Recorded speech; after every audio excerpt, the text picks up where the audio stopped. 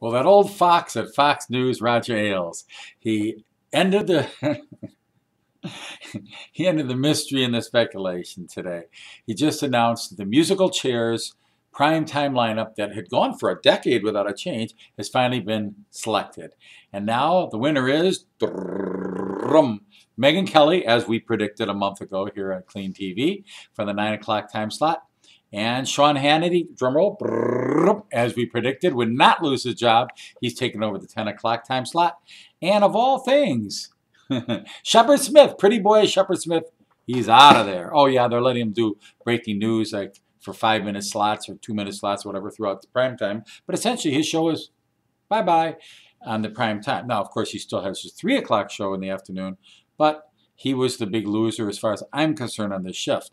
So we'll see how. I will predict that Megyn Kelly will do extremely well. In fact, I think her numbers will even beat Bill O'Reilly's. So that'll be earth-shaking in itself. So that's the update. It's not happening to October, but the buzz is going around pretty fast here. And I'm kind of happy that it ended up this way. And I think Fox will do well with the new lineup.